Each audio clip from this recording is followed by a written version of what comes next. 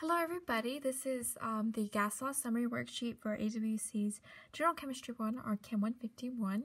And this in this video we're just going to go over some of the gas laws that are learned in General Chemistry 1, describe them, what their definitions are, and we'll have a couple practice problems about how to use them. And so the first one we're going to start with is Boyle's law. Now the interesting thing about Boyle's law is that Boyle's law is actually an indirect relationship. And the equation we have is P1V1 is equal to P2V2. If we were to graph this out, we would have something like this. This is non-linear. Okay. A sort of textbook-ish definition might be that it's a indirect relationship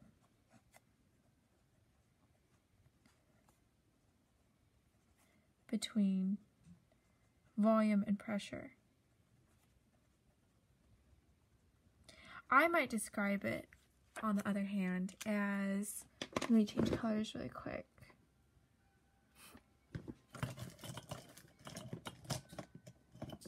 Let's see if this pops up.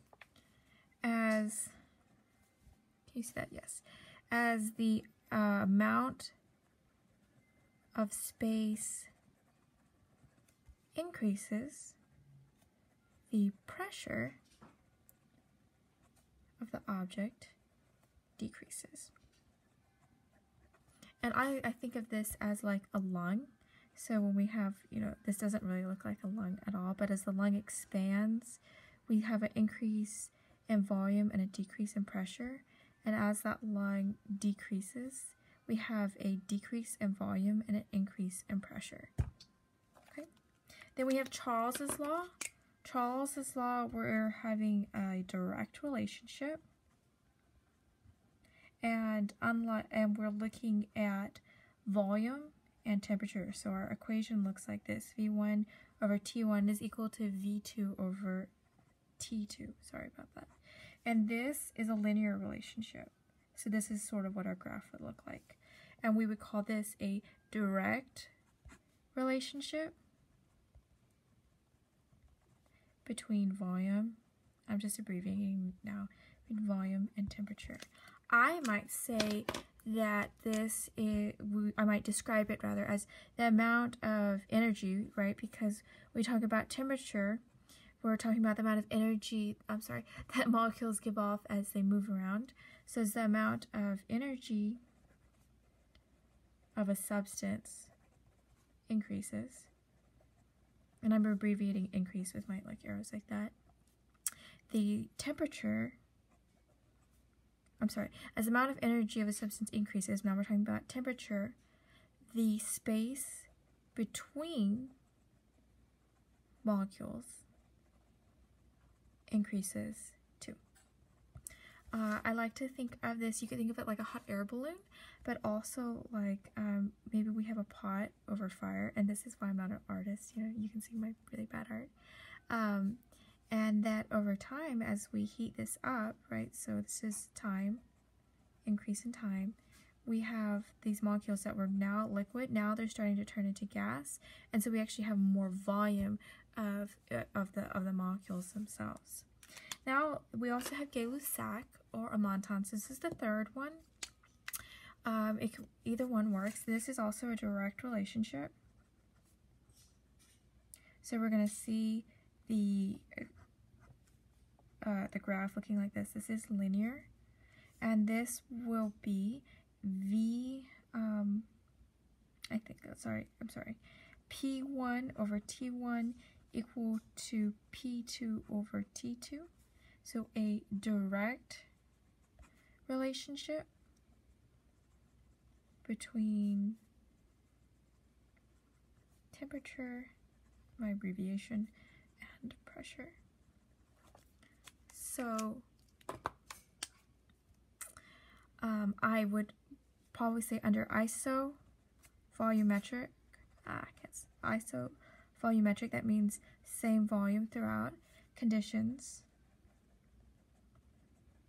Pressure of an ideal gas is proportional to temperature of an ideal gas.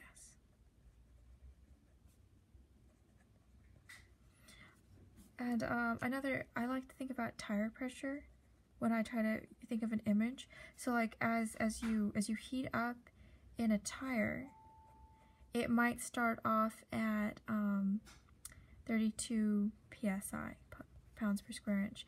But as you heat that up, that pressure in the tire can increase to 35 psi. Not a huge increase, but definitely an increase in pressure as time goes by, and we increase the temperature of the tire through friction.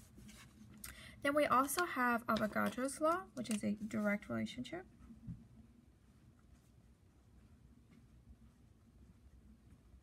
And so this is also linear. And this is where we're looking at V1 over N1 is equal to V2 over N2. A direct relationship between volume and number of moles. I might describe this as that the gas at a certain temperature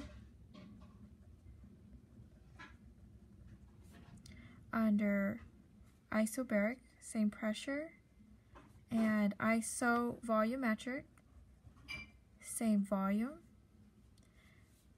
conditions will have the same number of moles. I'm abbreviating here, same number of moles. So I like to think of it though, when I think of an image, is maybe like a faucet.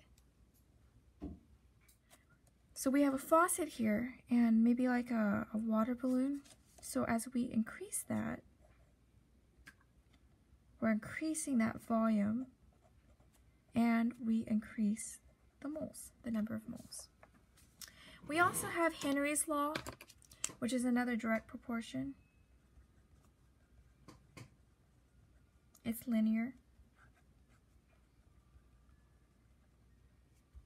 P1 over S1 is equal to P2 over S2. A direct relationship between pressure and solubility. So I might say the amount of gas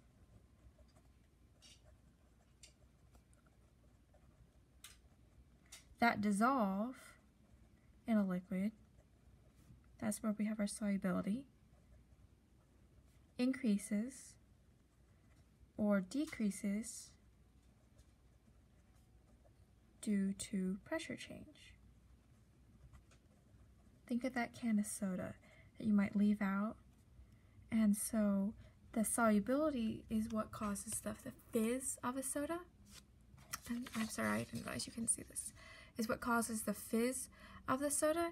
And as you let it go out and the pressure decreases from being pressurized in the can, so does the solubility. Now the last one is the ideal gas law. PV equals nRT. P being pressure, volume being V, N being the number of moles, R being our constant, and T being our temperature. And let's take a look at this constant, 0.08206 when we're in L ATM over moles Kelvin. So keep in mind that you can't use this unless your temperature is in Kelvin, which it always should be, right, in a gas law. N is in moles, obviously, volume is in liter, and P, pressure, is in ATM. This is a relation of pressure, volume, number of moles, and temperature, all related to gas. My own definition is kind of a cop-out, just that a law that has all the variables in it.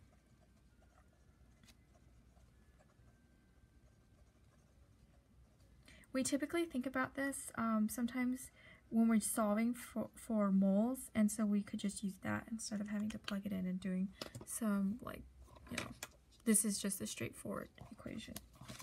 Now, the other thing that I want to talk about, if I can find my page, in relation to the gas laws is what we're actually using when we're talking about torr, and that stuff. Let me see if I can plug down here. There we go. 760 torr is equal to 1 ATM, which is equal to 760 millimeters of mercury, which is equal to 101 kilopascals, which is equal to 101,325 pascals, which is equal to 1,013 bars, and that's equal to 14.7 psi.